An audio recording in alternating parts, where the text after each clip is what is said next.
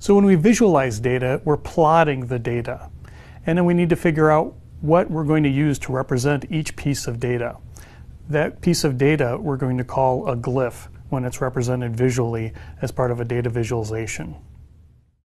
So as we saw before, charts display data, and the choice of chart and the elements of a chart are often dependent on the kinds of data that we want to indicate. We can use glyphs in charts to further display data, either new data or to reinforce existing data. For example, the shapes at the top of a bar chart, or the actual shapes of the bars in a bar chart or a Gantt chart, can change based on the data. In this case, the thickness of the bars can change based on a data value. If we're plotting a line chart or a scatter chart, we can use different values for the data points, different glyphs to represent different values at the data points of yet a third variable. Tables, as we're plotting two nominal values here, two categories, and looking at the intersection of those two categories, we can plot yet a third variable based on the shape or other decorations of the values. So glyphs are items that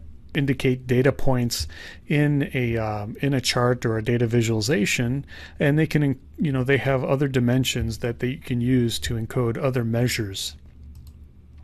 So for example, here's a simulation of a tornado that's part of a presentation visualization at the NCSA. And on the ground we have an array, basically a grid of cones laid out. And these cones are glyphs that are indicating the ground wind speed and direction. And so speed is being mapped to the length of the cone, and length is a good perceptual indicator of a quantitative value. And then we have the direction. The wind direction is the orientation of the cone. And ordinarily we wouldn't care about a direction, any one direction being greater than another, but we're using the differences in wind direction from one cone to another in order to indicate, convergence or divergence of the wind. And so we're using perspective here, so we can see some of the details of the cones here in the forefront, and then we can see some textures in the background. And then you can see some color changes in these glyphs. These cones are being coded in color. If they're orange, it represents an updraft, and if they're in blue, then it's a downdraft. And so we're getting this. We're using color to indicate, to emphasize a directional change in a particularly important direction of up or down. And so these glyphs give us the opportunity to encode additional data variables in what would ordinarily be just a two-dimensional chart here on the ground of this three-dimensional visualization. So in terms of our analysis of perceptual effectiveness, we're mapping quantitative values, for example, wind speed and wind direction as length and angle.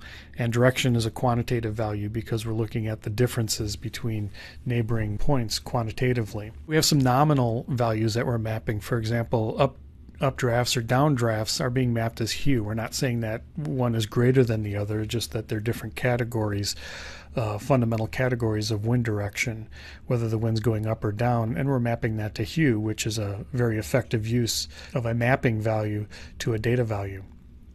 And then finally, the shape is nominal, and the fact that, if I go back to the original slide, the actual particles are being mapped with spheres and cylinders, whereas the wind speed on the ground is being mapped with a cone.